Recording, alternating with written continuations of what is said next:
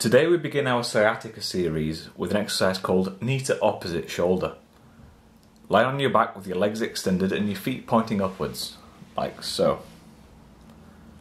Now gently bend your right leg and clasp your hands around the knee.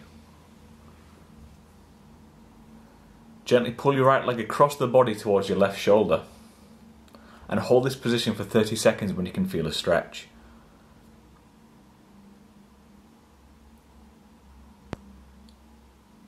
A lot about sciatica is releasing the muscles and the joints from around the nerves, allowing you to enable flexibility.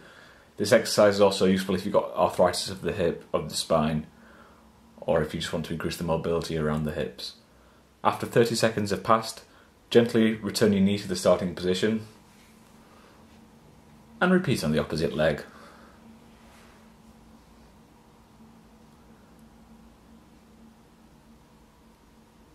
So with the sciatica series, all these exercises, bar one, are basically stretching exercises because it's all about releasing the tension around the nerves, as sciatica is where the nerves get trapped behind the spine and in the hips, causing the pains down in your lower back and your legs.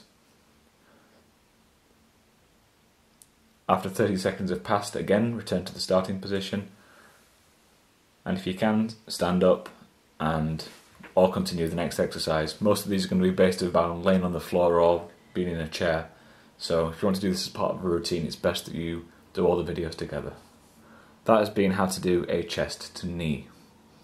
No, it hasn't. It's been how to do a knee to opposite shoulder. The next one's called the chest to knee.